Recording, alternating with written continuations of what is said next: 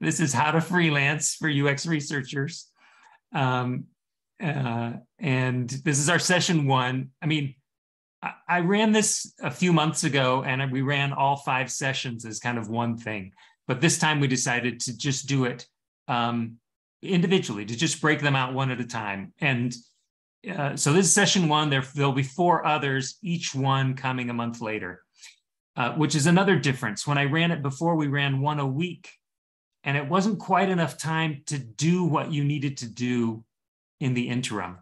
And so having a month between hopefully will give you a little more time to do some, if you choose to do some of the things that that you need to do to progress toward freelancing. Anyway, so session 1, the others are coming. You're invited to them if you're interested. And so let's move on. So let me start with my intro. We kind of did a little brief intro from all of you. This is my family and me, my wife of 27 years, our 4 sons. We met and have lived in the Bay Area our whole lives, but a few years ago we moved to Utah. So I'm no longer in the San Francisco Bay Area, but I live in Utah. And this is my why.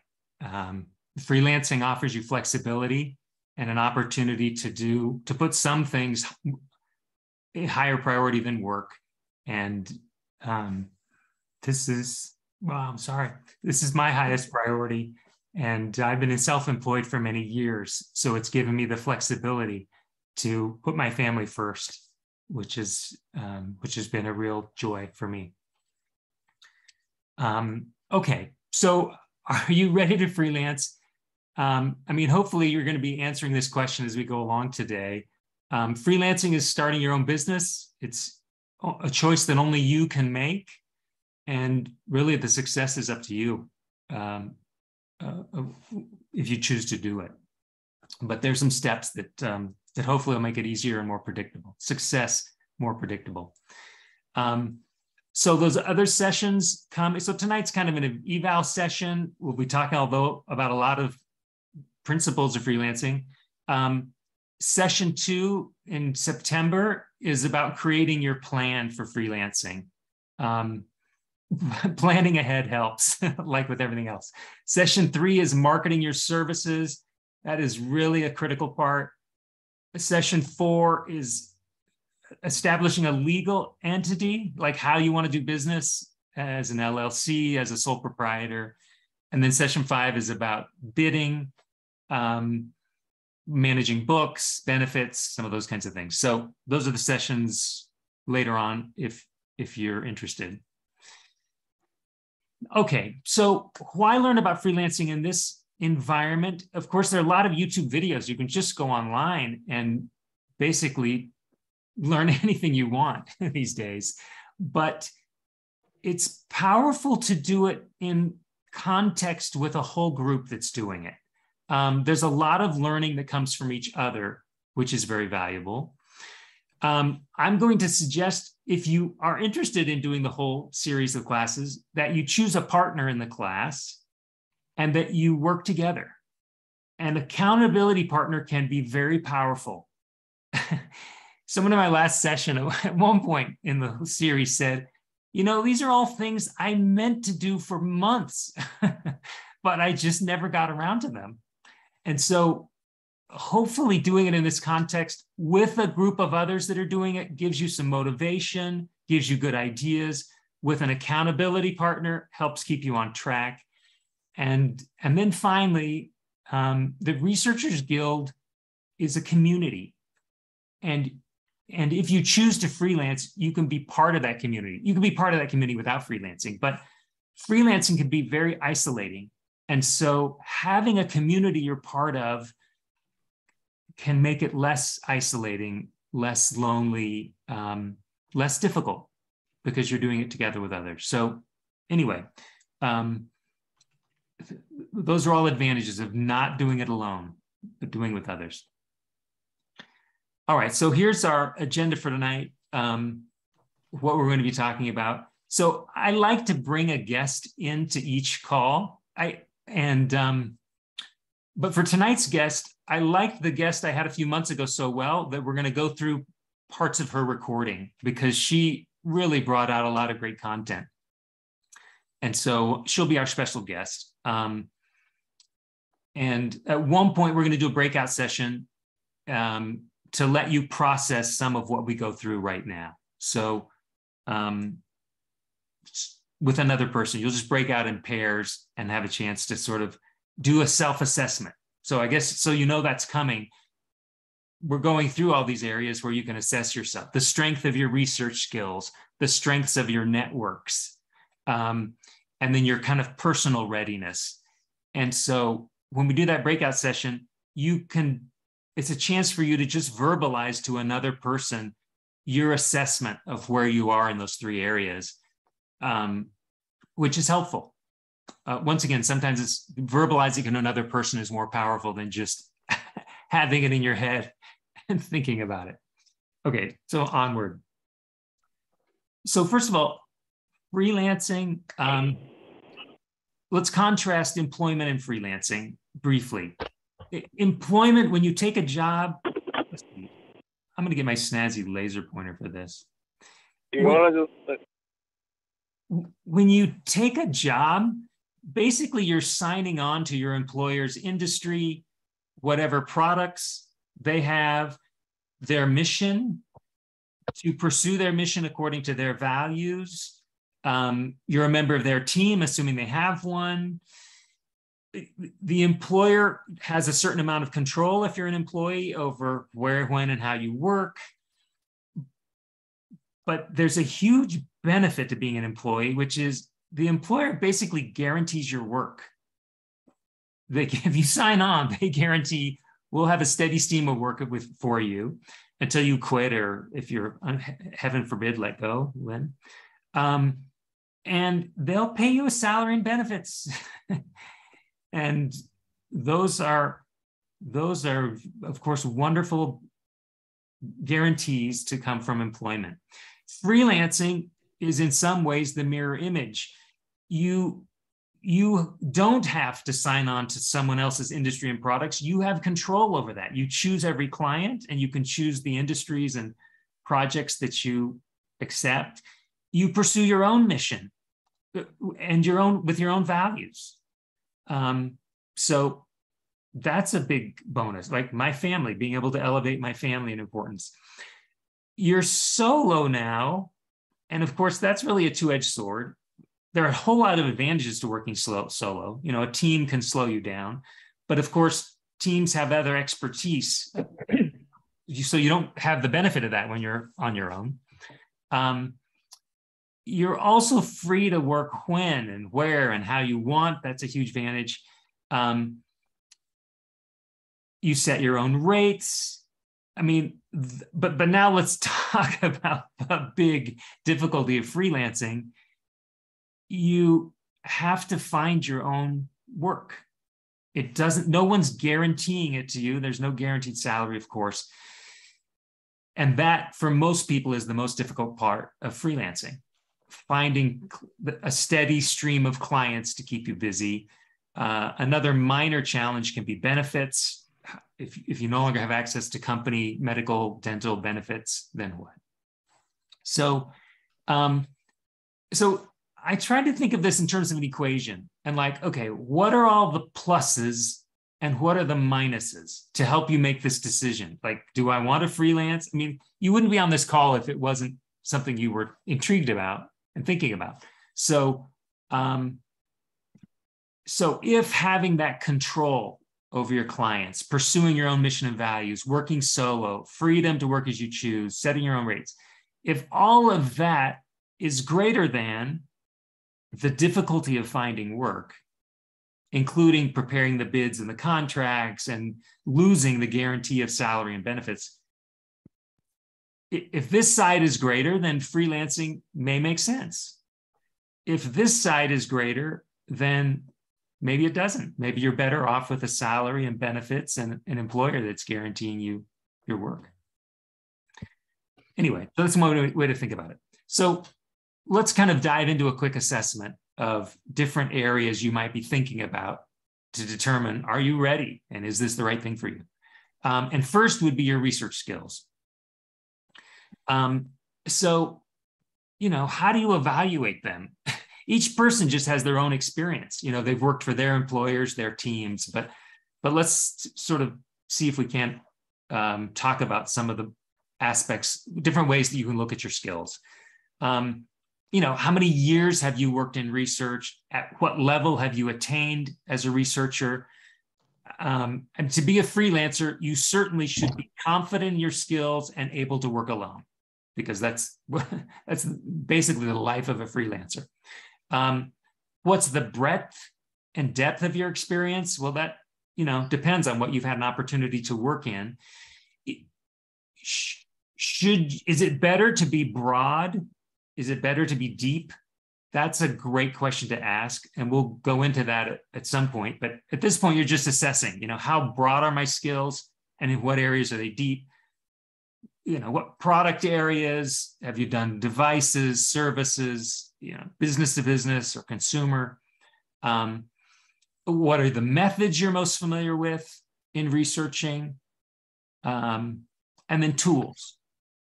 And I would say these are kind of in hierarchical importance, right? Your experience, these bottom areas are not nearly as important as the upper areas. Like with tools, obviously you can learn new tools quickly. Another issue for freelancers is, can you apply what you know to other industries and products? Because you'll probably be called upon to do that. And are you comfortable doing that? Are you comfortable switching between one? The beauty of employment is you just have the same products. You're facing the same challenges for years at a time, depending on how long you stay with a client, with an employer. But in freelancing, you're often switching, every few weeks. Some freelancers actually like to juggle multiple projects at a time. There's some good reasons to do that. So are you comfortable with that? Because that can be challenging for some people. That's harder to juggle multiple studies instead of just one, and keep one set of products, in your mind at one time, one set of end users, etc.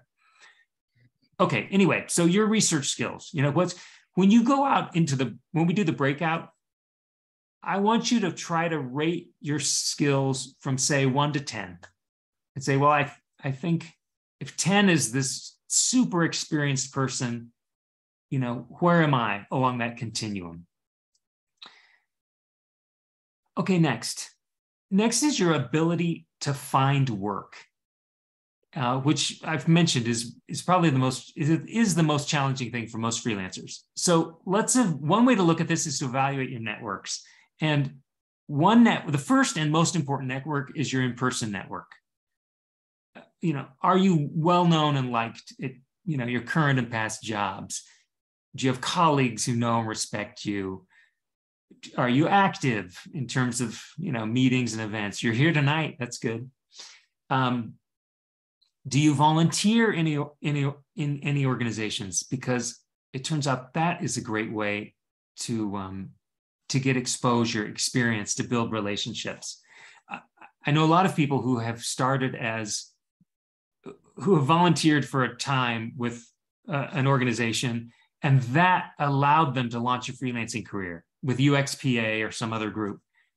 That alone, a year or two of that kind of work allowed them to do that. Sasha, I know you volunteered with UXPA, which is awesome. That's good. Really, the bottom line is, how many of the research hiring managers know you and could hire you, would hire you? So the ideal is that there are some who are willing to hire you, and that they're colleagues who also would recommend you, who you've worked with before. And if their company needs a freelancer, they'd say, hire Sasha. Let's hire her. Okay, so that's your in-person network. And I feel that's the most important one, because those people really know you. They've worked with you. The strength of those relationships is great. But online networks, of course, are very important too. So, these are important to cultivate.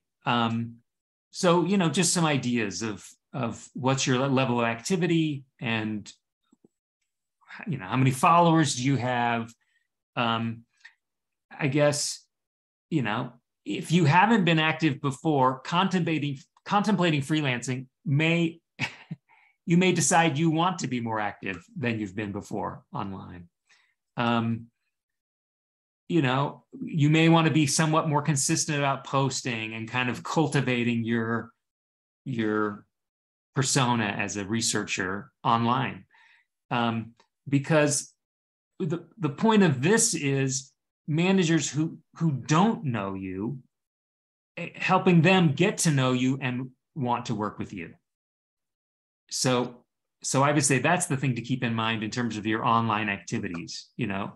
Are people who are in a position of hiring seeing what you're doing, respecting it, and thinking, hey, that's a person, we'd be interested in hiring.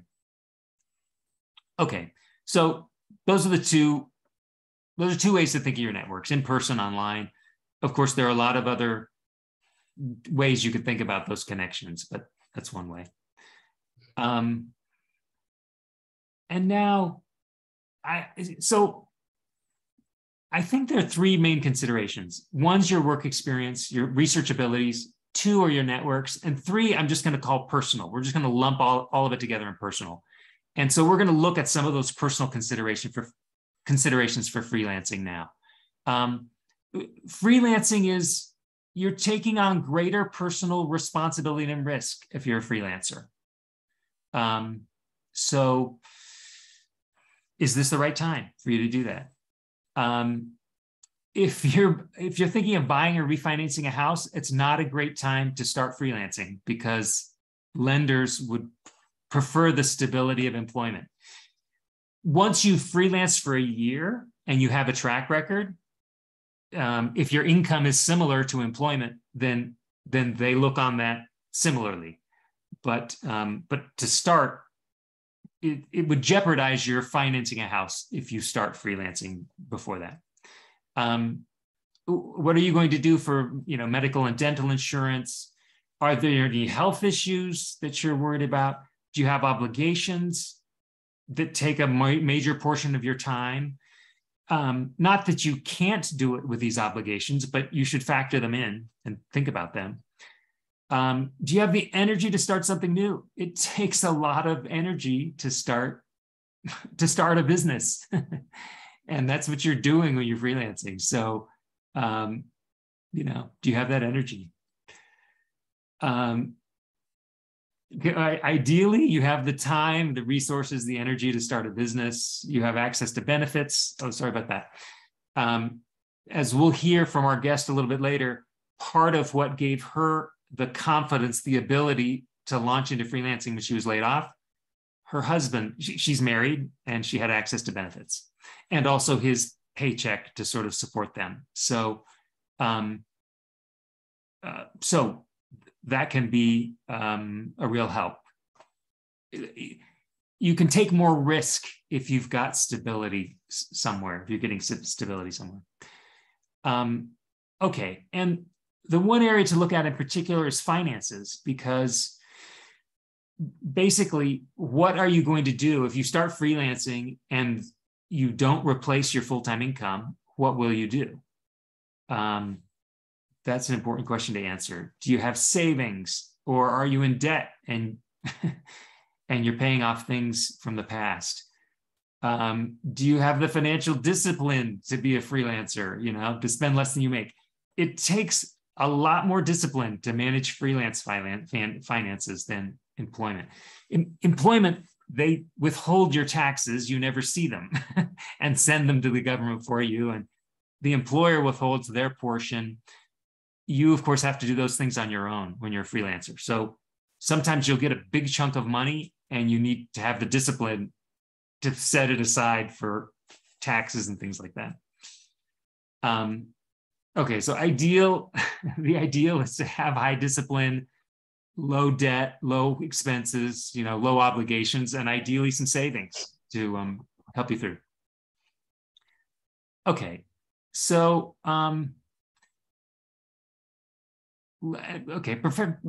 what are your goals? Well, you can also ask yourself why you want to freelance, why now? What are some of the things that bring you satisfaction and meaning in your work? Do any of your goals require a team or a company budget? Do you want to move into management? Freelancing will change that. And so you want to make sure it's aligned with your goals. Although I'll say one other thing, which is it's actually somewhat fluid to cross in and out of freelancing. You can freelance for a couple of years and then take a full-time job again. So it doesn't mean you'll never do these things. I mean, you're choosing not to do them for the time you're freelancing, but you may not freelance till the end of your career. You may do it for a couple of years while conditions are suitable for you, and then it's fine to go back into employment. Okay, so in prepping for this breakout session, I'm just going to stop this share for a second.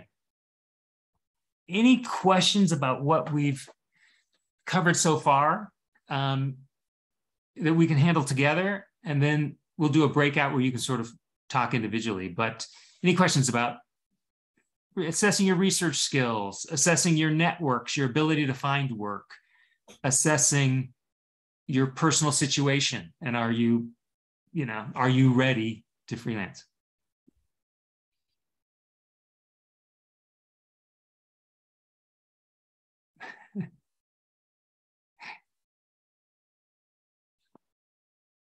Okay, and if you kind of get put to sleep watching a PowerPoint and having someone talk.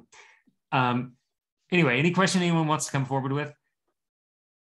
If not, I'll just let you kind of talk this over in a breakout session. And go ahead. Bobby has a hand up. Okay, I'm so sorry. Please go ahead, Bobby. Yeah, thanks. Sorry. So one of the things I thought was very curious is what I like to do. I've only been a UX researcher for a year, but I have over 20 years experience in the UX field. And I like to really volunteer for a lot of nonprofits in the Middle Tennessee area. And so part of my intrigue is the tools and access to tools for user testing.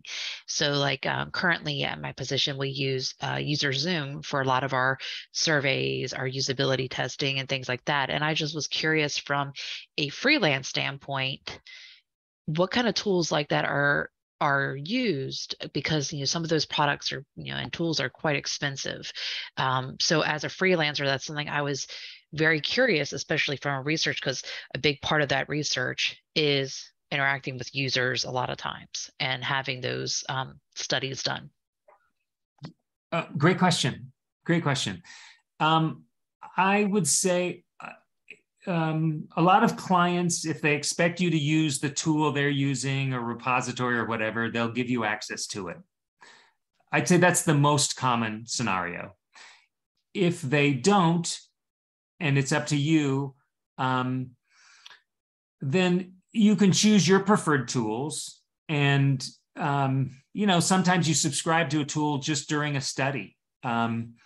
Optimal Workshop is one that this guest mentions that she uses from time to time, and she'll subscribe for 3 months while she's doing a study for a client and then quit. It's a couple $100 a month for a few months, and then she'll stop using it. So if it's the big fancy platforms, the client has to provide them, right? You can't afford those as an individual researcher, but so they probably will. And otherwise, you find other tools that you learn to work with that you enjoy, that you're able to do, that you're able to use to conduct the studies.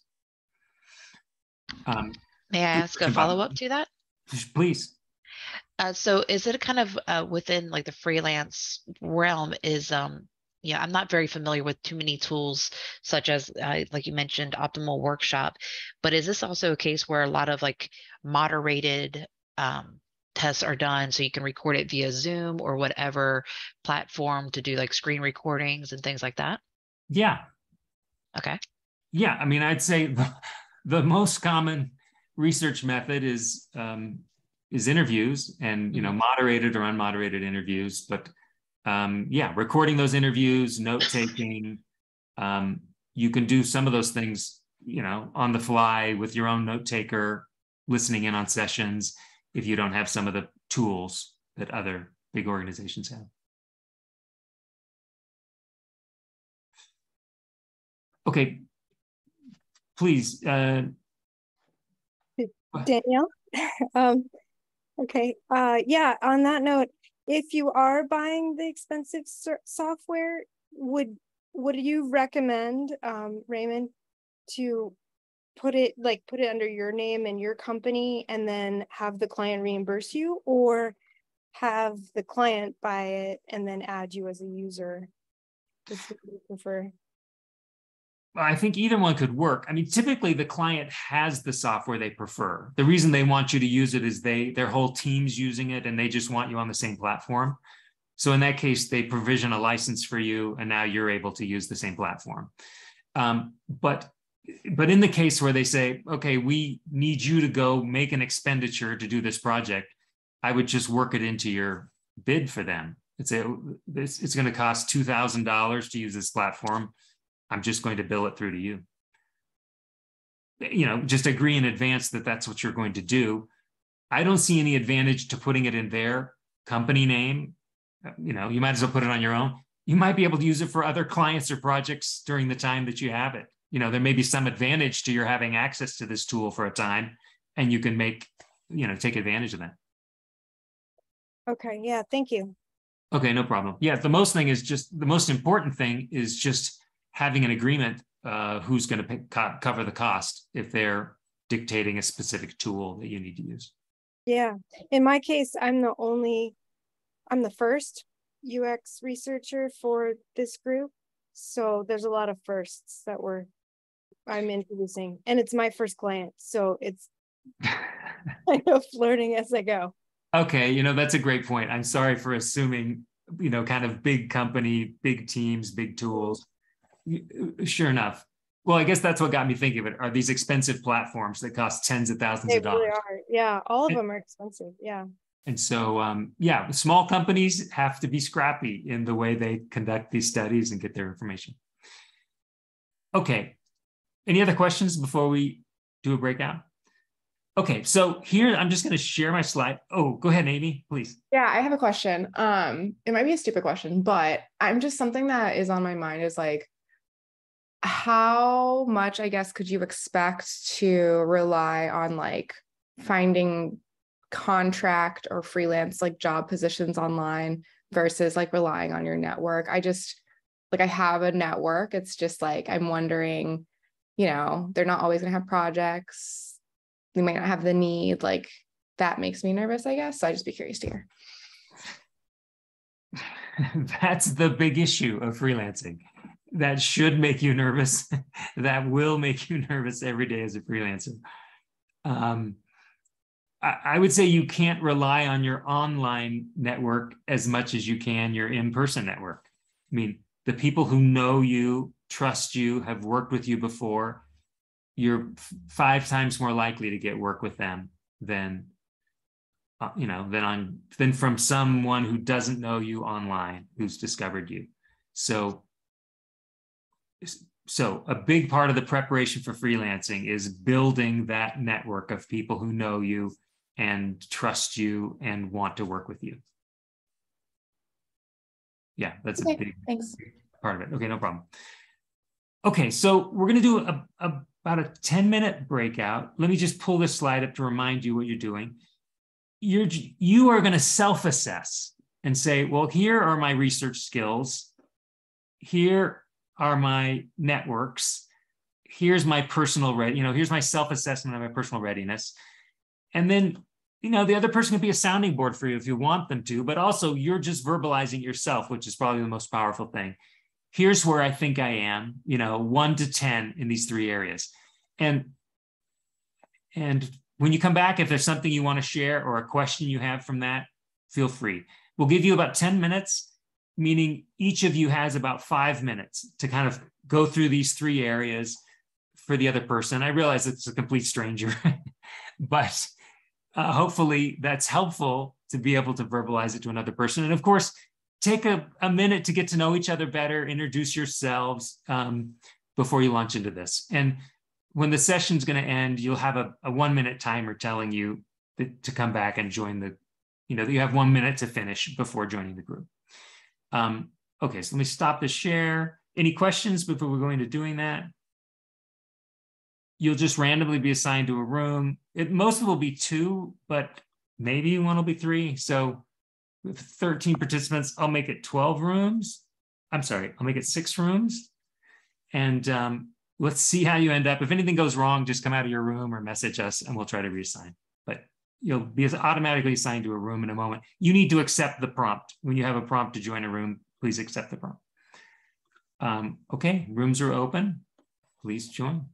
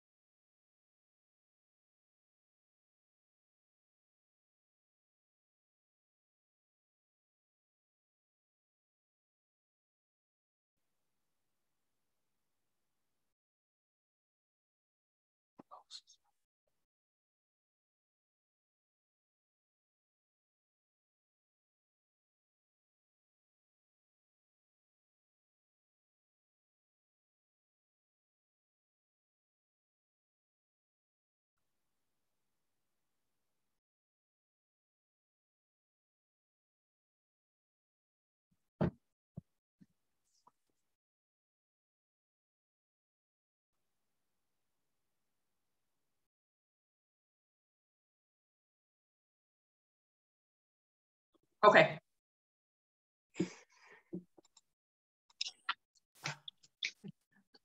Okay, well, how was it? Good. I hope you enjoyed the person you met, whoever that was. I hope it was fruitful to talk this through a little bit. Please, who's willing to share something that they've come away with? Oh, that was a thumbs up. Thanks for the thumbs up. That was a raised hand for a minute. Anyone willing to share any insights, any thoughts? Hi, Ray. This is Tim. I thought it was really valuable to meet somebody in a different situation and just talk through that stuff. So thank you for assigning me the breakout partner I got. That worked out really well. That was, Tim, thank you. That's awesome. That was really Zoom gets the credit for the random assignment, however that works. Oh, I thought you were doing it. No, it was just random. But I guess that brings out one other thing, which is in that we've created a spreadsheet. And if you want to, you can share your information in that spreadsheet. In fact, I recommend that you do. And there are 2 levels here. One is just to connect with the other people. Amy, to your point of building your networks, you want to take every advantage, every chance, take advantage of every opportunity to connect with other people in research. So this is an opportunity to build your network by, 15 people. So Janine, maybe will you post that spreadsheet in the chat? And if you want to, you can go post your information. And on one level, it just says you're open with connecting with the other people on this call. On a second level, if you want an accountability partner, then you can look among those people and decide if there's someone there who you think would be a good partner for you. And start to work together to support each other in this journey to prepare and freelance. Okay, so Lynn will paste that, and that's a thought for you, that spreadsheet. Any other comments before we go on to our guest? Okay, then I'm going to share my screen. We are going to, okay, you see my screen. Let me introduce our guest. This is kind of funny because she was live in a previous session, but let me introduce her to you. Her name is Danielle Cooley. Her own firm is DG Cooley and Company. She lives outside of Washington, D.C. She has been a researcher for about 20 years or something over 20 years, and a freelancer for about 13. So she set up her own business about 13 years ago. And so there were a lot of good things in her recording. And I'm going to give you my favorite chunks of that. It's about 30 minutes, but I'm going to give you a chunk of about 10 and 5. I think I've cut it in half, but hopefully preserve some of the best content. So let's see if this works to share. Do you still see my screen? Do you not see a video screen queued up? We see the video screen queued up. Okay, perfect. Thank you, Janine. So I'm going to play, and then we may talk about some of the insights when we stop. But here's a little chunk of her recording, and hopefully it's good for you. So should I go to full screen here? Let me just go to full screen and then play. Started it. So the great story is that I was reviewing all this at double speed. So let me take it back to normal speed. Sorry about that. Okay, requeue. All right, great. Here we go.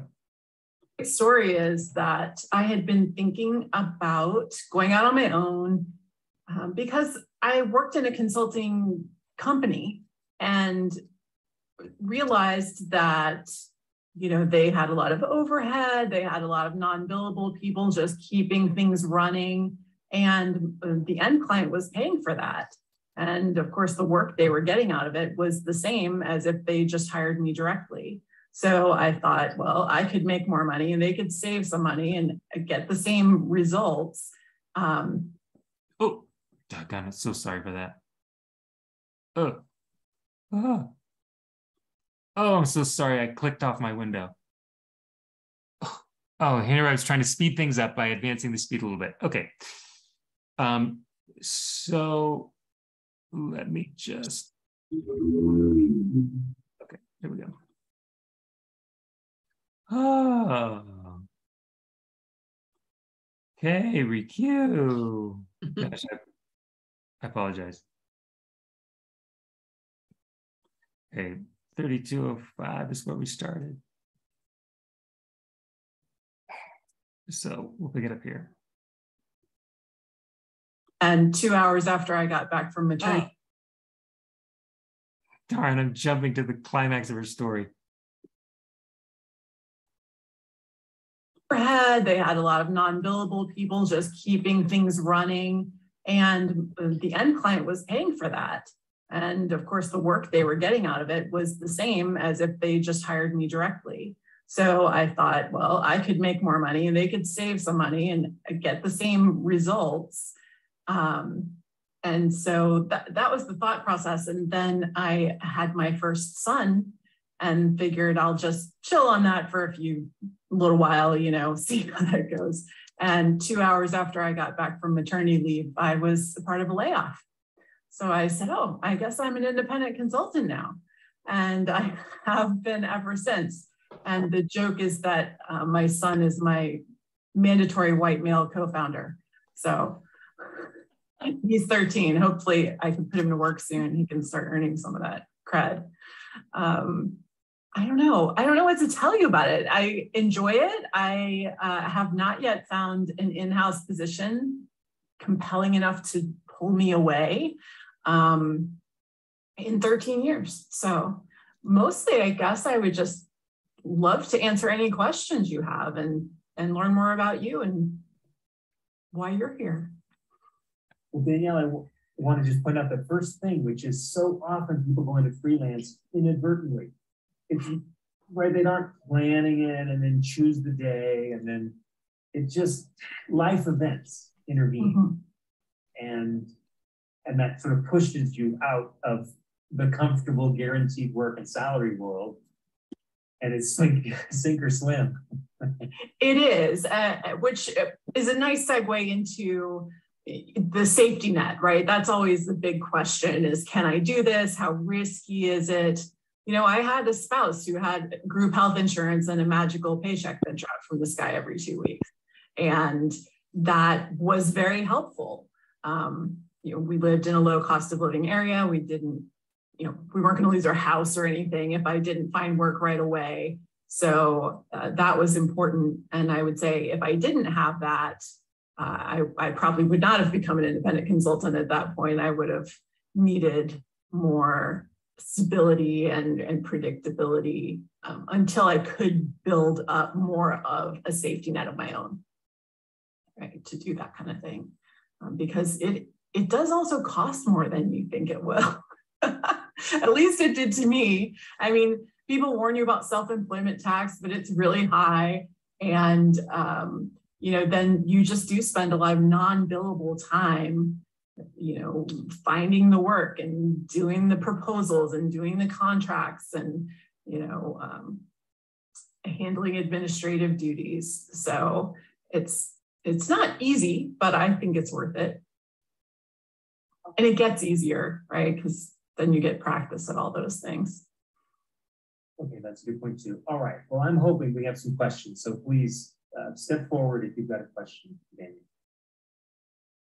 Hi, Danielle. Thanks for joining us. My name's Fee. My question for you is, I've heard that, and I'm just curious to hear your take. Sometimes people say freelancers should bill. You talked about like non-billable hours, etc. So I'm wondering, yeah, sometimes people say, oh, you should bill by the hour versus bill by the type of project. So what's your kind of take on that? And like, does it matter? Is it a personal choice? Is there like one way UX researchers should be? So there's a lot that goes into that. That's a great question, Fane. I prefer to work on a fixed fee basis where there is a project with a start and a finish and a well-defined scope and outcome. And what you don't get when you bill hourly is really capturing the value of the knowledge that you provide, right? So as a researcher, I provide these clients with amazing insights that affect their product designs that ultimately go on to affect their bottom lines in very big ways.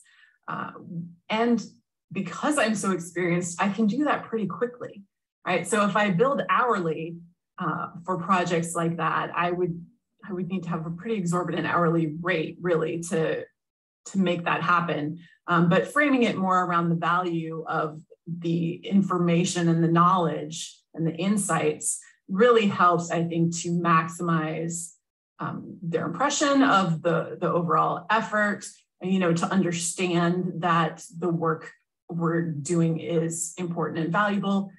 Honestly, to help the insights move into production instead of going into a drawer, right?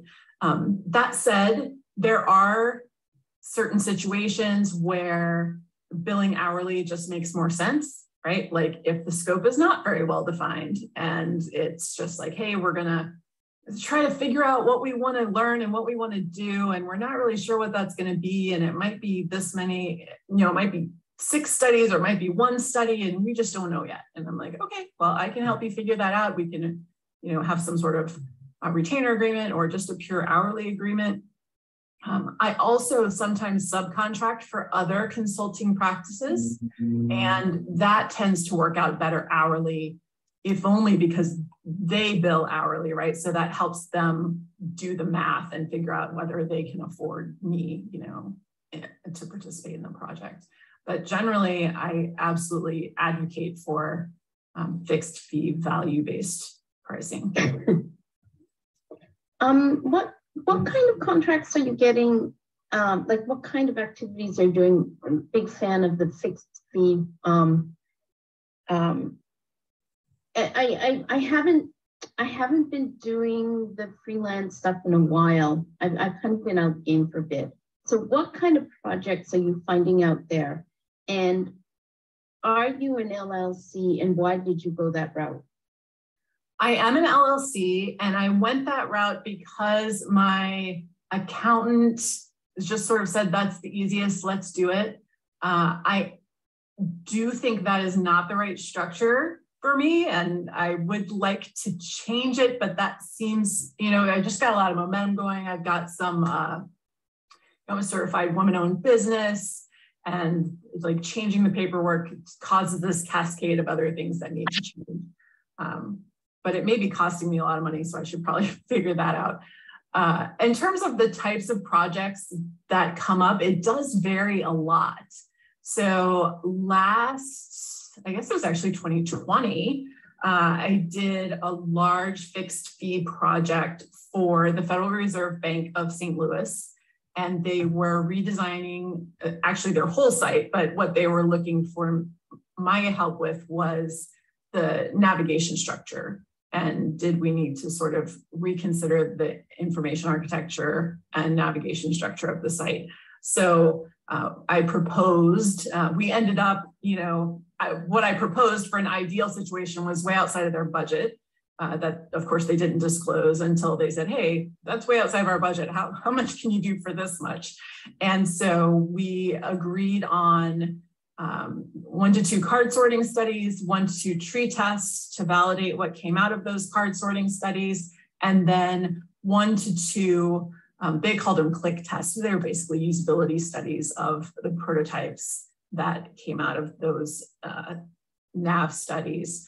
And, did that. I'm also engaged now with a large healthcare client who I have done fixed fee work for in the past, but right now I'm working with them just hourly to help, I don't know, corral cats in their a variety of projects that they kind of have going all at the same time. So, and that is also for their public facing site, but it's more transactional stuff. So like how to schedule an appointment, and then some information architecture things like finding a doctor or finding an urgent care center near you, things like that. Okay, I'm going to pause for a second and stop my share. Okay, so let's just process for a minute some of the things that you've learned from her so far. I think she commented on a number of just important issues. Tell me what you've picked up.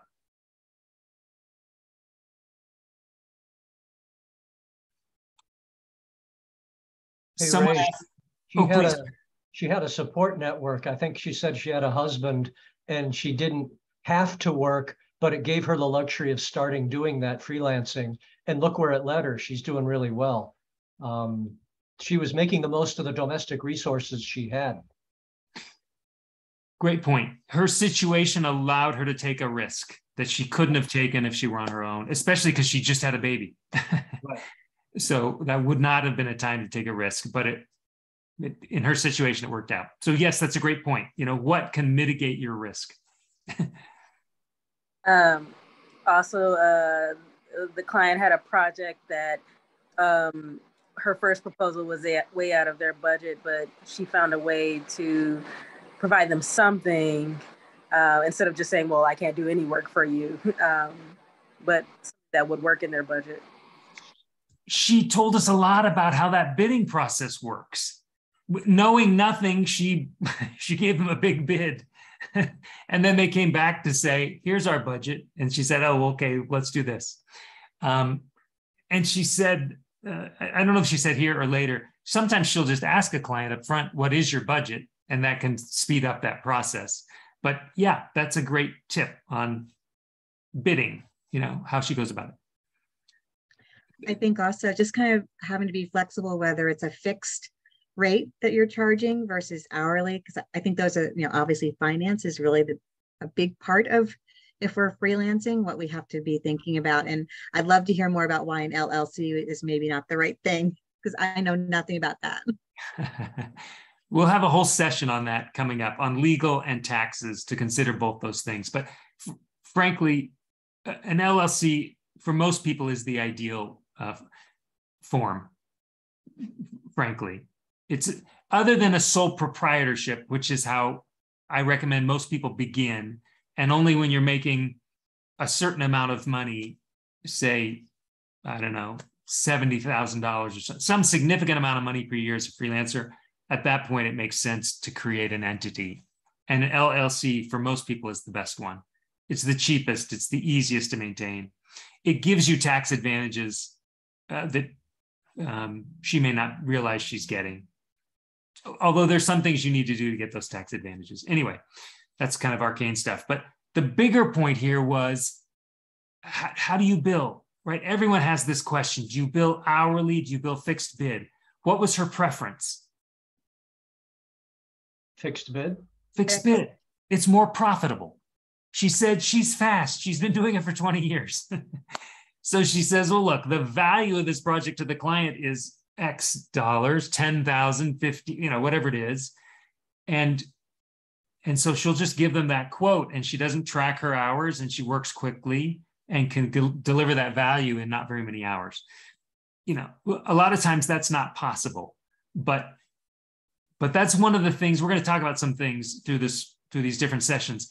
You usually start hourly and you're working your way to fixed bid. So mature freelancer, she's done it for 20 years. She's got client relationship. At that point, you're able to do fixed bid work. Your first couple of years, maybe not so much, but you kind of know where you're going. So hourly is easier to start. You also have to be very good at estimating the job, right? To give fixed bid, you better be confident that you can do all that for $10,000. So she has that experience and that confidence. She can give that bid and deliver. But that's a thing to work toward. That's a good goal to be working toward. Well, it's not only she's estimating the bid in terms of the amount of time, she's also estimating the bid in terms of what types of projects or experiment or research is she recommending for that client as well. Yes. She had things listed, the card sorting, the tree the tree testing, and then the user testing. She had that dialed as well. So for me as a new person, that's harder to find what's my path at the very beginning than to lay it out and then to price it out and just get somebody to say, okay. No, clear. That's one of the things her experience allows her to do. Knowing the client's problem, she knows which methods are going to be most effective to gain the insights they need. So that's an important thing to know as a researcher. So you know what to recommend. And so while you're learning that, you might partner with another more senior researcher who can help guide that effort, guide which methods are going to be most effective to use. Okay, any other insights that anyone got from that chunk? Yeah, I was really curious that she has branded herself as DG Cooley and Co. I mean, I don't know whether she works with other people full time, or it kind of makes her look like more of an agency. Or she also mentioned that it's like a women-led organization. And firstly, I like that because I wonder if that helps her get to more types of organizations that she likes to work with, because they're appeal to her brand. But also I wonder if she gets to bigger organizations who can pay more because they just see her name and maybe they don't actually look into the details and see she's a one-man band. They just see the name of an agency and then they just don't look any further.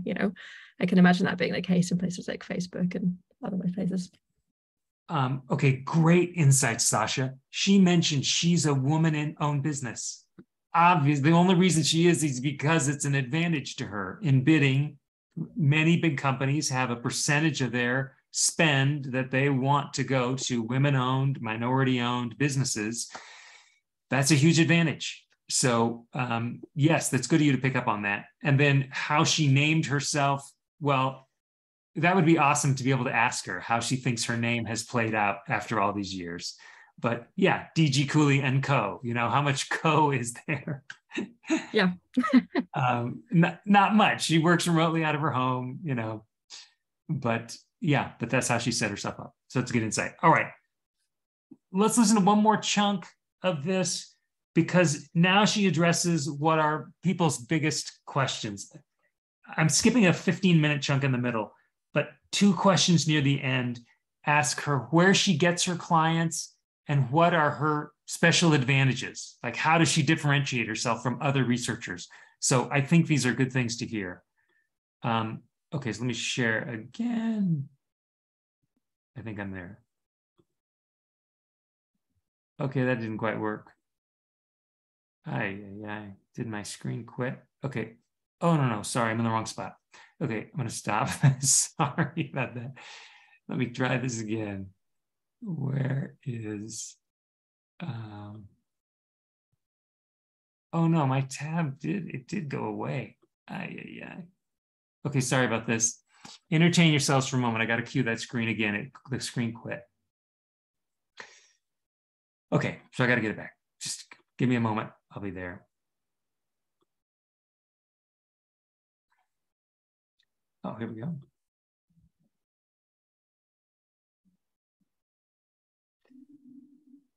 It didn't take as long as I thought.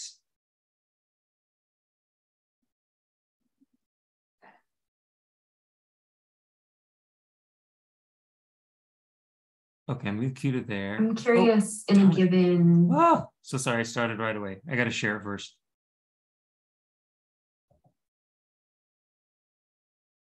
Okay, now let me go back and share.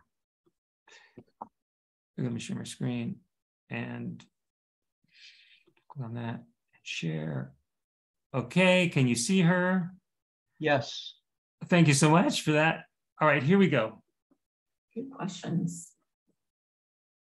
I'm curious in a given year or like 6-month range, how much of your clientele are people that you've worked with or companies that you've worked with compared to just like totally new people or companies? That was a great question. So usually it's companies that I have worked with, or it's people who I've worked with at a company who've moved to another company, right? So in my consulting work, right, I worked with a lot of people, and I've been doing this work for 23-ish years, depending on how you count. And so all those people have like been moving around and meeting other people and moving around and meeting other people. And so that's mostly where I do get my work from. I try to speak at conferences and publish here and there. I don't do enough of those things. Every once in a while, someone will say, hey, you know, I heard you give this talk 2 years ago, and now I'm at this company that has this problem, and I think you can help us, right? Or I will hear about something kind of through the grapevine. I'm working with a medical device startup right now where like someone on my graduate program alumni page was looking for someone to help this person, and it just kind of worked out that way. So lots of word of mouth. I know there's a class coming up on marketing, and I'm actually going to attend it because I really don't have that sort of lead sales pipeline magic that a lot of other people have. And a lot of the small business advice is for B2C businesses. You know, how do you sell product X? How do you, do retail? How do you open or bring people into your mom and pop ice cream shop, right? Which is very different type of advertising and marketing than B2B consulting.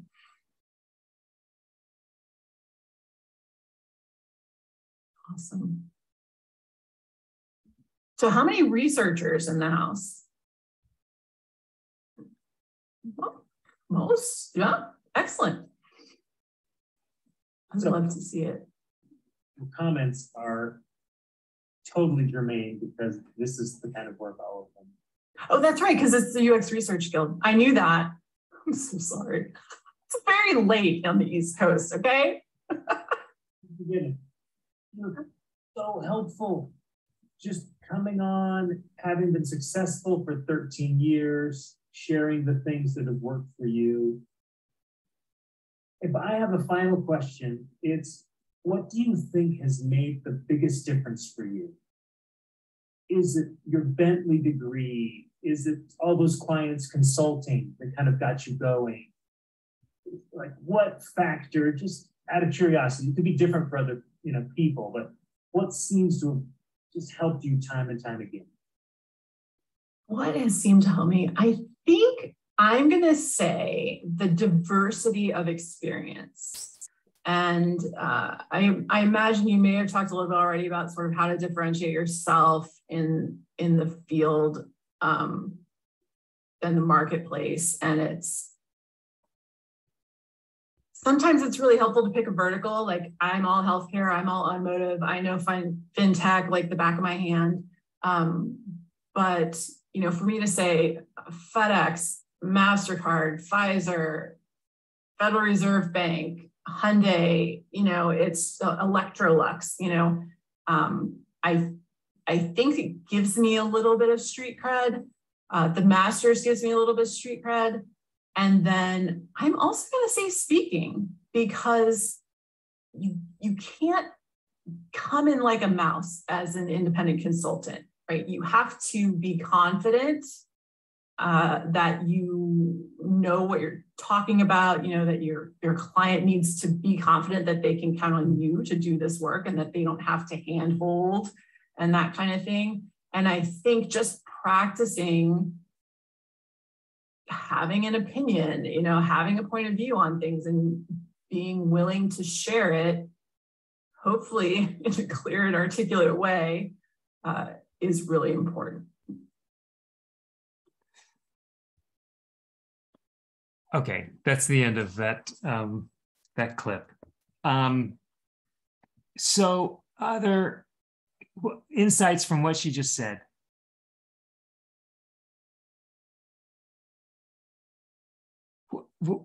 Amy Lanza, to your point, are most of her clients in network, in her in-person network, or out of her, in her online network?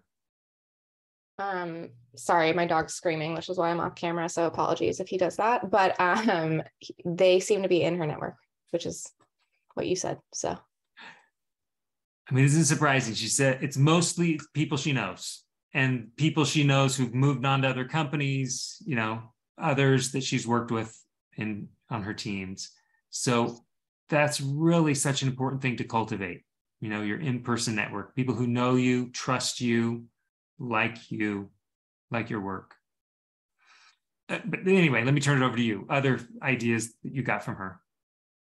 Hey, Raymond, I think she said that public speaking was another avenue for her. And I want to thank you for playing this clip of her, because I saw her speak about 10 years ago and she was very good. So when she says, if you have a public speaking opportunity, take it. I think it's done well for her.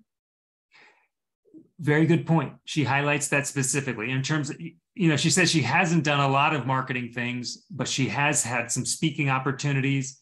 And she said years later, she'll hear back, or, a year later, someone will say, I heard you speak and now we have a need. And I they're connecting the dots. She would be a good resource to help them. So yes, cultivating those kinds of things wherever you're strong, right? Not everyone's a public speaker. Maybe you're a better writer. But whatever that area is, trying to cultivate that so that you can use that to build your network, your exposure. Other ideas that you got from her, other insights?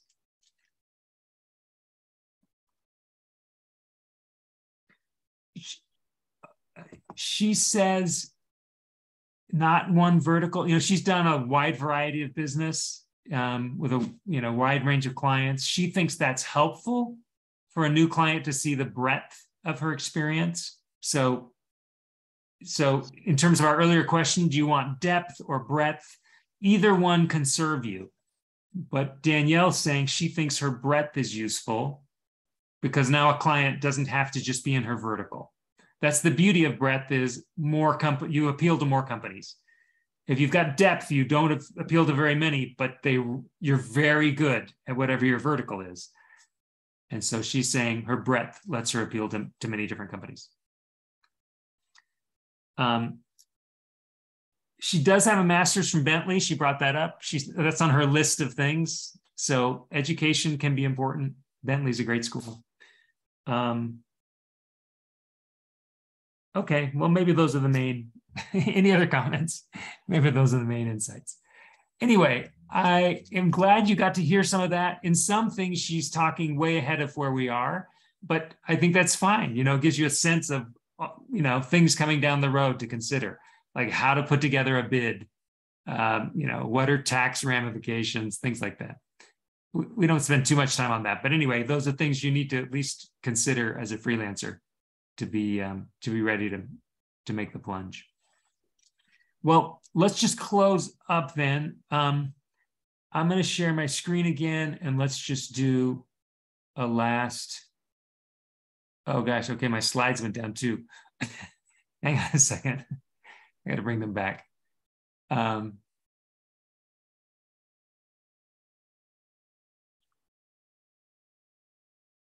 Okay, I'm back.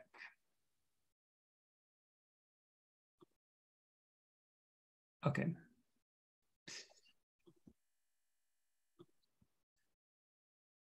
Let me share. Okay, awesome. So we just have our final slides. So what have you learned tonight?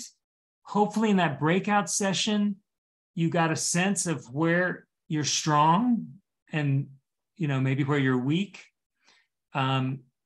Maybe some concerns have come up about freelancing, the difficulty of finding work.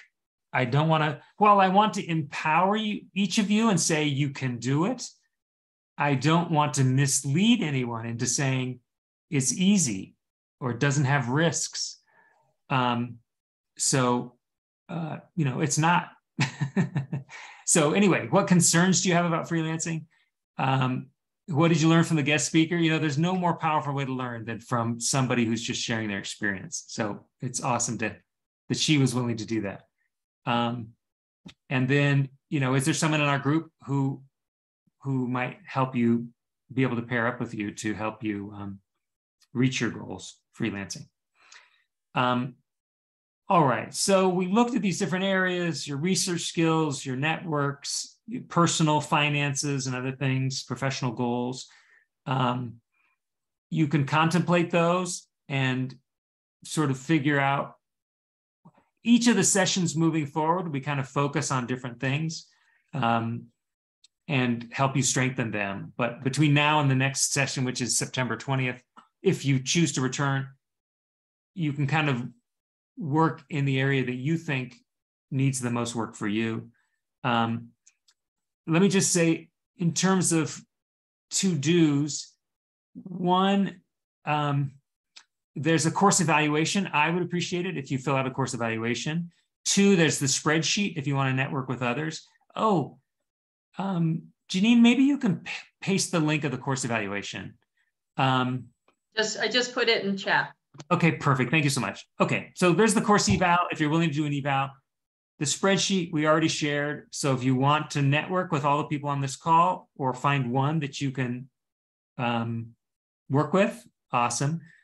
I encourage you to connect on LinkedIn, selecting a partner. And finally, there's a Slack group. It's actually relatively new, our guild Slack group, but you're welcome to join it and stay in touch with this group in that Slack channel. And we've pasted some other resources. These documents we've pasted there for you to refer to. And we may have other, go ahead, Yeah, Janine. we haven't put the Slack channel information there, but we can email that out. But yeah, you'll notice that there's an evaluation form, other sessions on Luma that you might be interested in, and also a link if you would like to apply to lead a guild group, if you have an idea for a group. Oh, that's awesome. Janine, thank you for mentioning that. Those are all good things. Janine, by the way, is an administrative assistant with the guild. So if you need any help, feel free to reach out to her. Janine, why don't you post your email if anybody wants to reach out to you for a document or for info. Yeah, this is the beginning of a number of these small group sessions that we hope to do on Luma. So keep an eye out for others that might interest you. And yes, we would love to have you share your experience and expertise with the group. So that's it. I'm going to stop my share. Any final final questions, comments? I want to thank you, Raymond, for doing this. It's really helpful for me. So thank you for facilitating this. Wow. Tim, thank you so much. I totally appreciate your being here, and I appreciate all of you coming.